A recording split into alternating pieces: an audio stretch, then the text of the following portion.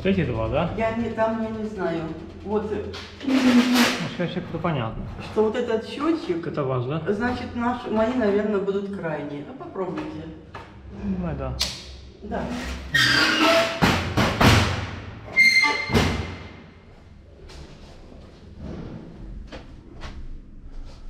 Я туда наверх не лажу. Даже когда что-то выбивает, так соседа прошу. У вас освещение в коридорчике за ваш счет? За мой. Потому что когда ругаются, что не разрешают же, а я им говорю, какая вам разница, я же плачу. Ну, не так удобно. Ну, не так страшно, потому что у меня соседи часто уезжают на дачу. Так, подожди, а где-то другая розетка? Кухня тут или я уже забыл? А, нам там, обе там, в этом, спальне. А, ты же на кухню просто. Ага, так это... Точно, да. Они уезжают на дачу, и тогда я тут одна, то, как говорится, хоть и у меня нету этого глазка с этой двери, но я думаю, что уже когда свет горит, так не каждый Так, попьет. крестовая.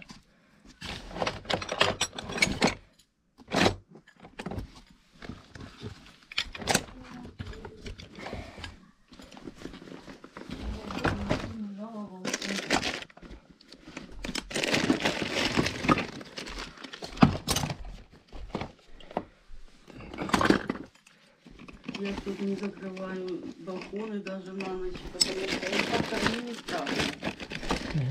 Но с другой стороны, мало ли кто, какой-то пьяница может быть. Это у нас завтра.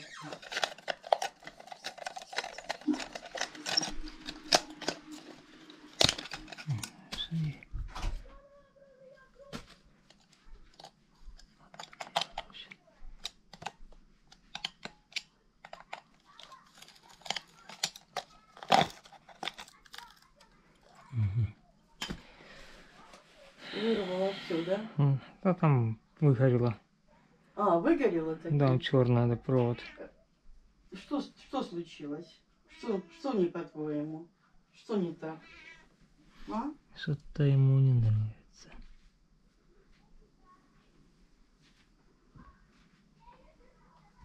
Ты не понимаешь, что делают. Вот так, глянь. О, бачик, да, следи. Ну да. Ты должен все знать. А кому ты докладываешь? Кому? Записываешь куда-то себе в блокнот, а потом... Записываешь себе, да? Ага. Я вот это по телефону, когда говорю с внучкой или с сыном, то включаю громкую связь. Он бросает все на свете, летит, садится, глаза вытаращивает, и трубку лижет, и лапа ее трогает. Слушай, да? Слушает. Он понимает, кто звонит, да? Да, он по голосу их определяет. Эй, да, ты ж там сколько лет с ними, да? 8, да? Ну, меньше, потому что ты же у меня почти год. Ну, 7 лет же с ними взяли котеночком. Эй, Ну что там, унитаз не набирал воду? а я сейчас это спустила в воду, нормально. Это, когда пришел, он так это не понимал, куда он попал, что неделю спрятался и не вылазил. Сидел голодный, без воды, без еды.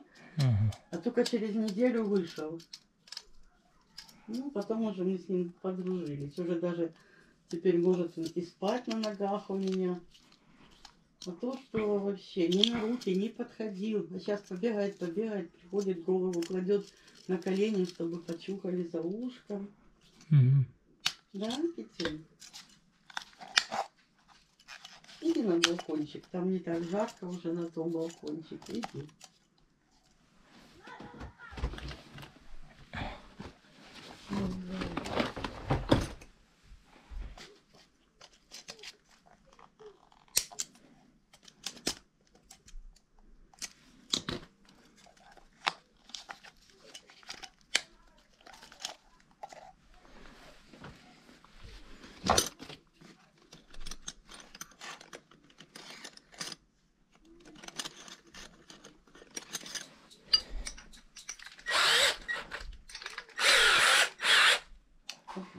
Ой, уши.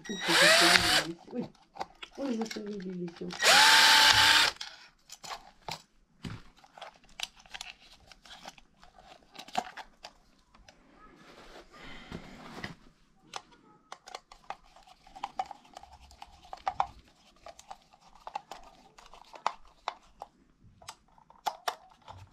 Вот будет найти большой этот старый тройник.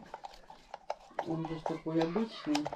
Просто когда сюда включать, а уже в него включать обогреватель. Вот там такая вилка мощная. Ну туда влезет вилка с обогревателя. Влезет уже? Да, лучше без тройника, потому что тройник... А, то есть уже влезет, да? Да. То есть я не вырву. Только хуже сделает. Если тройником, оно наоборот хуже сделает ему. Угу. Поплавится тройник потом. Угу, понятно. Вон, видите, как она поплавилась. Остальное тоже все твое. Угу. Да.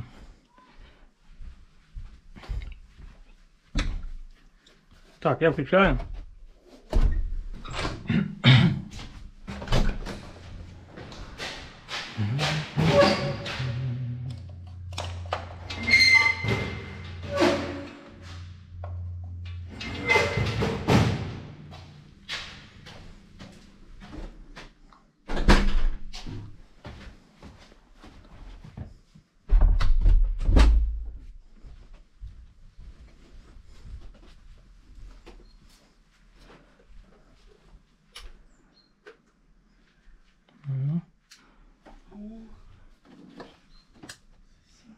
А здесь, не знаю, рабочие вообще лампочки или нет. А там надо посмотреть, может там лампочка действительно не рабочая. А ну есть что-то там воткнуть, проверить прибором каким-то именно. Ну, может фен какой-нибудь или утюг. А, точно, фен же можем.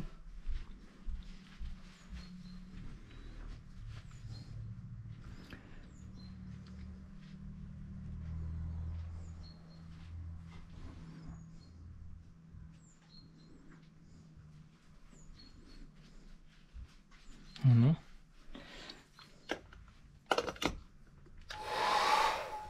Значит, тут проблема где-то, может, с лампочкой какой-то. А может быть надо это попробовать лампочку? А какая там лампочка? Тоже такая же самая, как вы мне давали. Да. А нет, другая, другим патроном. А? Патрон потолще, который. Потолще? Угу. Сейчас посмотрим. Ну, Тут нема? тут нету. Это надо повыбрасывать. А вот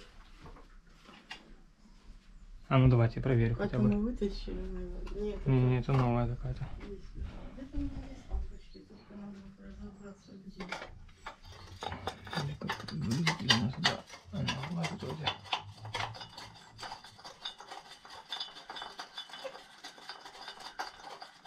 Не садится? Сейчас.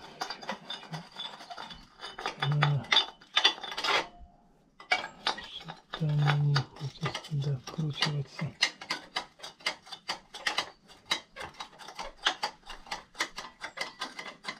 Ну, этот светильник у меня постольку-поскольку, как говорится, то уже только непонятно. Может, у него что-то в самом проводе? Может быть. Может, вот есть проблема? Выключателя. Ну да, чего-то же он не работает. А вот это вот.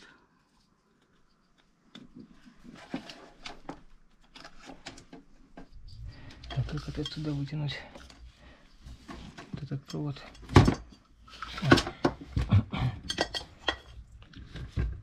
Это что у меня? А, это у нас светильник этот.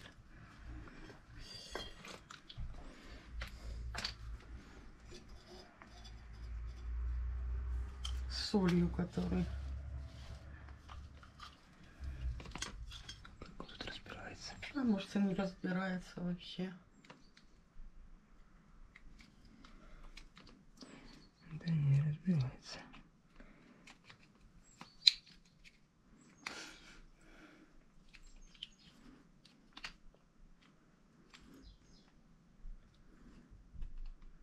Сейчас надо я выключить Надо питание. выключить, потому что он же напрямую. Ну да. Автоматы не помогут.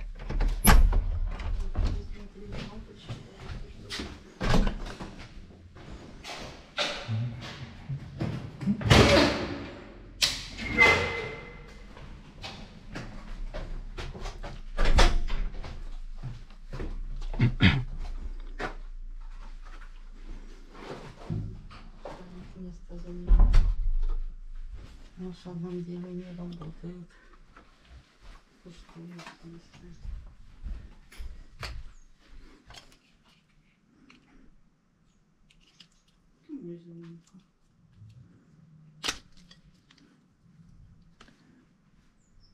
Угу.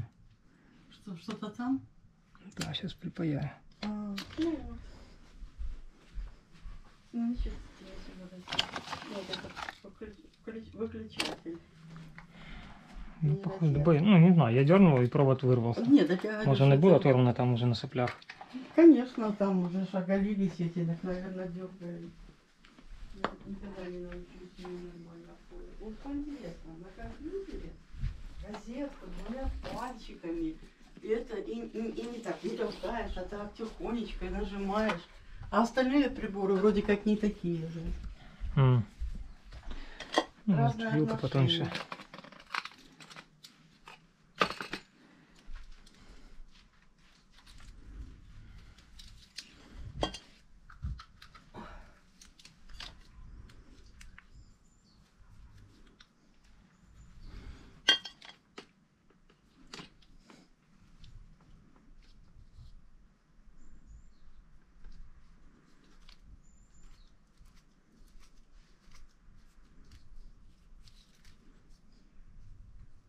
Этот маленький этот вот ставили, что вы делаете, как внучка, когда была маленькая, так это типа ночника ей оставляли.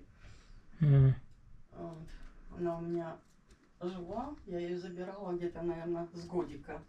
Вот, она у меня жила. И здесь вот спала здесь на большой кровати, потому что, ну, ребенок же катается, кроватку решили не тащить сюда ее.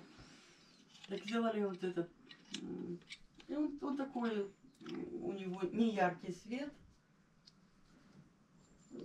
пользовались. И потом она как-то выросла и перестали, а он и работать перестал. А сколько уже внучка? 15. Где?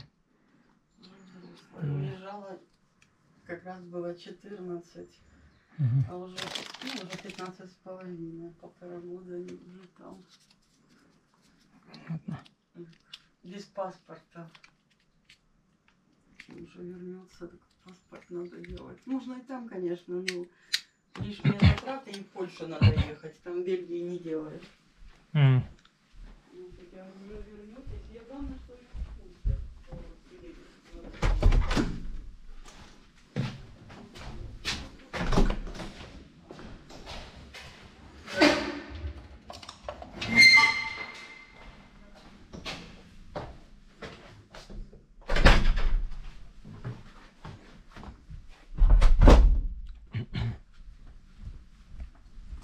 без паспорта в Дию не включена, то никакую справку на нее не возьмешь, выходит.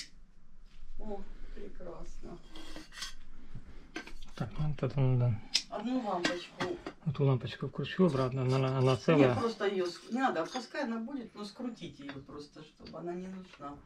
А, вкручена, но не, чтобы не светилась, да? Да, ну просто вот так, да. Потому что он как освещение, он не используется. Ну такой как ночник, там, чтобы ночью на балконе можно. Так, картина. Ничего, я потом повешу. Не смятнется сейчас. Она так и висит, это не очень крепко. Да еще, наверное, опирается на светильник. Перевесила.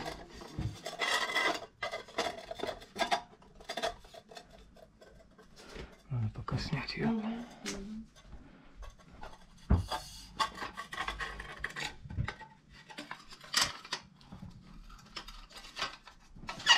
Китайцы нас придумали электричку.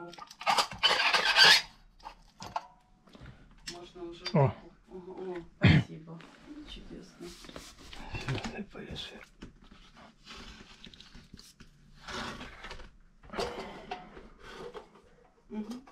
Как ее? Вот так вот просто поравнять.